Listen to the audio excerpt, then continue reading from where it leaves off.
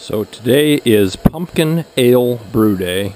It's a little bit early, but I don't want to mess with this around August time frame. I have other things that are going on then, so I wanted to get the beer in the fermenters for the rest of the month of July. Here's my grains. It's a 20-pound Breeze Pale Ale malt and a couple specialty grains. I'll put the recipe link on the description. Pretty simple recipe. I am going to put pumpkin in it. I got the pumpkin roasting in the oven. Half the pumpkin will go in the mash, and half the pumpkin will go in the boil. And I'm just about up to dough-in temperature here. Still just a little bit short.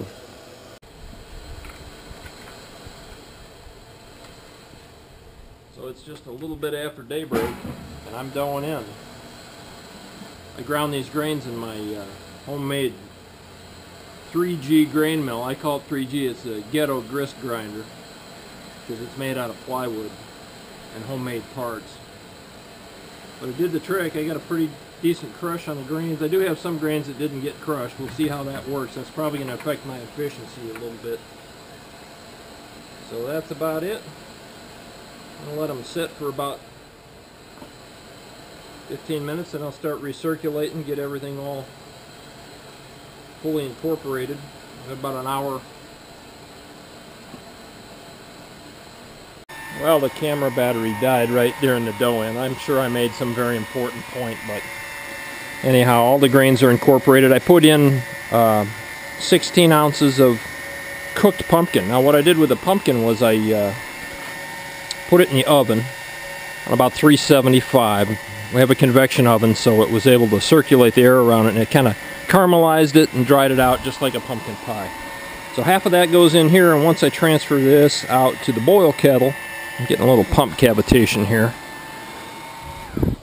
Anyhow, once I transfer the wort to the boil kettle, I'll add in the rest of the pumpkin, but the majority of the flavor for this adjunct beer comes from the addition of the spices. So a subtle amount's better than too much, and this beer's not for me, it's for friends and my wife. So be starting to mash out here pretty soon. And by the way, this recipe is the first one with my new homemade 3G grist mill, my ghetto grain grinder. And this recipe lends itself perfectly to using rice hulls, or what the Germans call malt conditioning, or wet milling of the malts. That way you get bigger husks and less chance of a stuck sparge. Although I haven't had any full-on stuck sparges, I've had a little pump cavitation pulling out of the bottom of the false bottom, and I've had real close to slow flow. Once you put the pumpkin in there, it's just enough catalyst to make it a real muddy mess. So rice hulls or a coarser grind, or like I said, next time I'm going to experiment with malt conditioning. By the way, it's starting to get hot out. I got to get going here. So just prior to mash out, I'm seeing a Brix reading of about 15. So this is a 1060 beer all day long. I'm about ready to start the filling of the boil kettle. Nothing in there yet. So here we go. So I'm going to swap over my Herms coil hose to boil kettle fill hose. That valve's open, and away we go.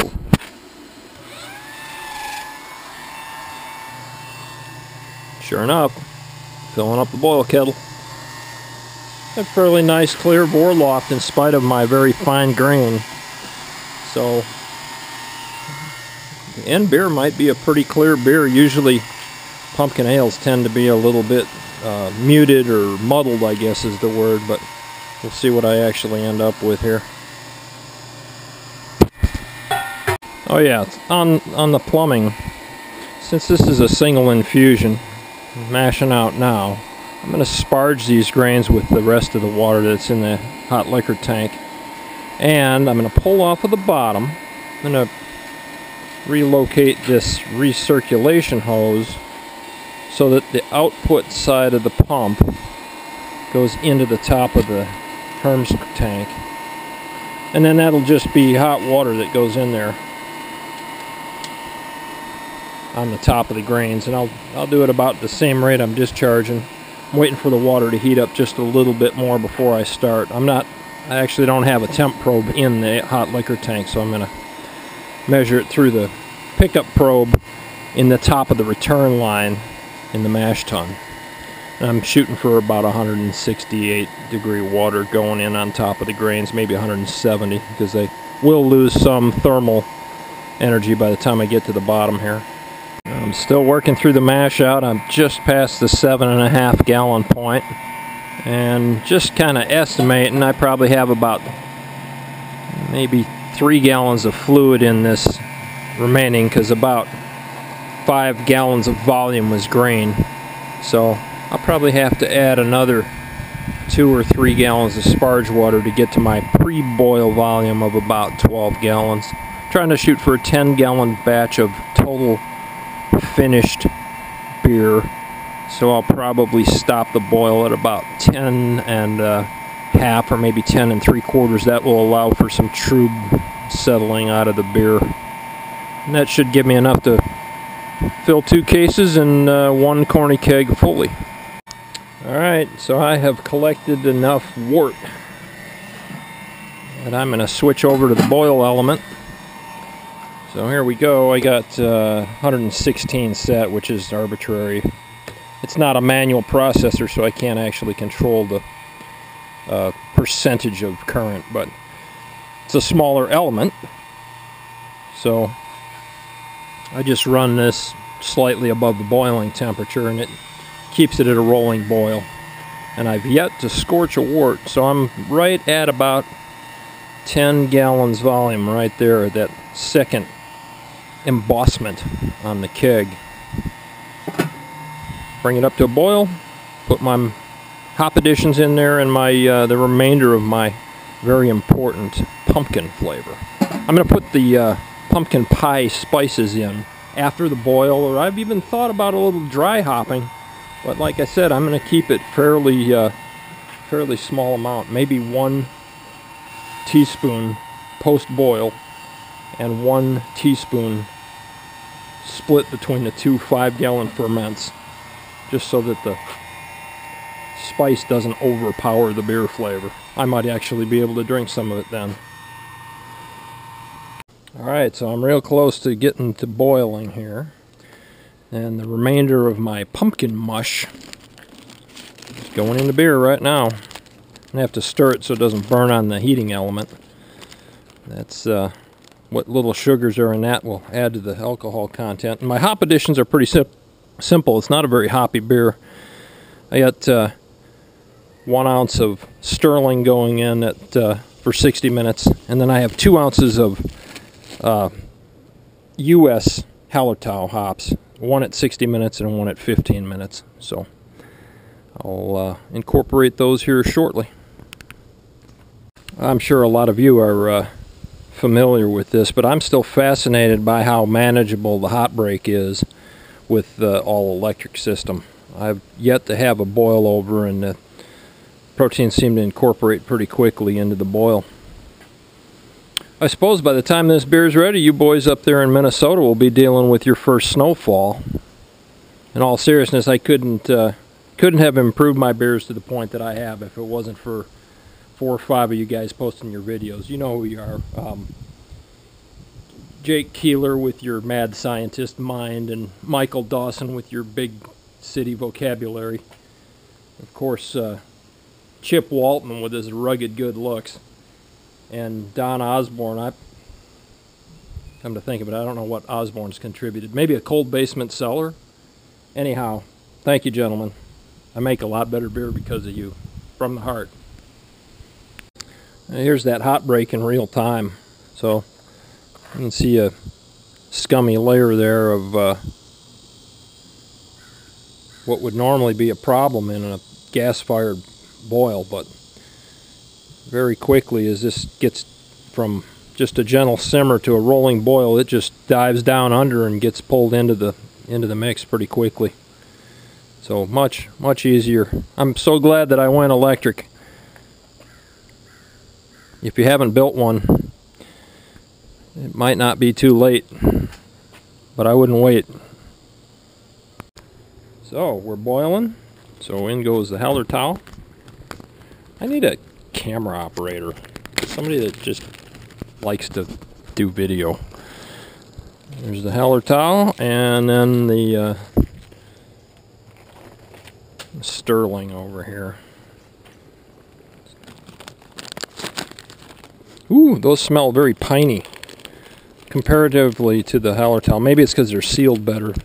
Those other ones were from the LHBS, the local homebrew shop, and I think they're grown in somebody's backyard. But this recipe doesn't call for a lot of hops anyways, so the hop profile is pretty minimal. We're trying to get pumpkin flavor.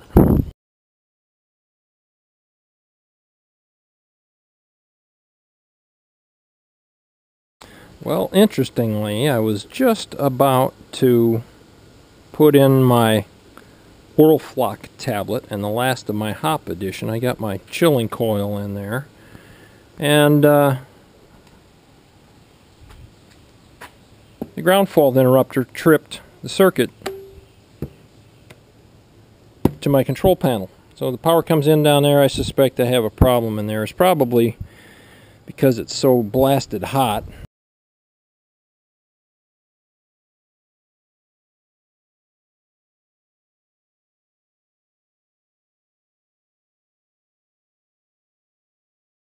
Well, because I still haven't built a counterflow wort chiller, I'm using this immersion chiller.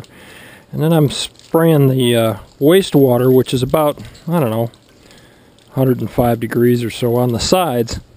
And that really helps speed up my cool down rate, especially on these.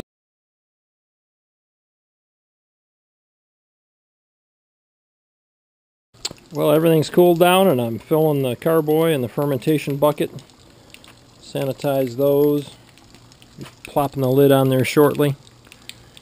Everything's settled down nicely. These are nice and clear for a beer with so many muddy adjuncts in it. It's really a nice.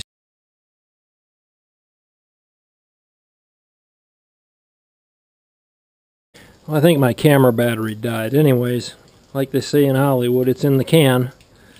One 5-gallon carboy and one 7-gallon fermenter bucket. Now I need to clean up. I'm out of IPA too, so I'm going to have to troubleshoot that errant solid state relay or whatever's causing that to trip the breaker. By the way, my spice addition was a teaspoon of pumpkin pie spice and 1 teaspoon of cinnamon. So I'll let you know how the beer was. Thanks for watching.